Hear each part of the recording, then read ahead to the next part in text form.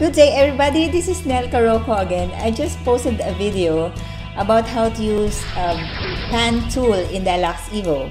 It's just a few minutes ago and I already received a comment or a message about how I created this wall that is transparent from this side, like you can see it here, and then it's not transparent on the other side, like you can see it here. See, it's not transparent, but here, if you go on the other side, it's transparent. And somebody asked me how I did this one.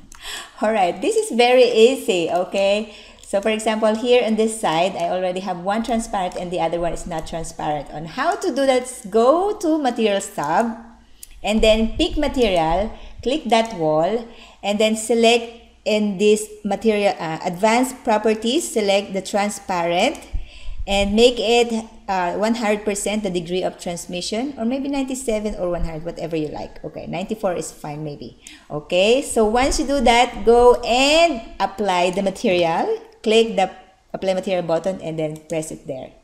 And then, okay, press, fine. And then, okay, so look at this one. Now it becomes transparent. So I created a 97% transparency.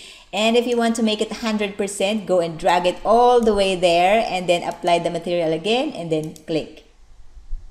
And then boom, now it's 100% transparent. And if you go on the other side, it's still not transparent. Okay, so that's it for now. And I hope you learned something today. And if you want to learn more, go and visit my Udemy courses, the basics of Dialux Evo and also advanced users. And if you want to learn more about the lighting design application, go and check. There's facade, road, supermarket, retail, and everything is there. So go and check that one.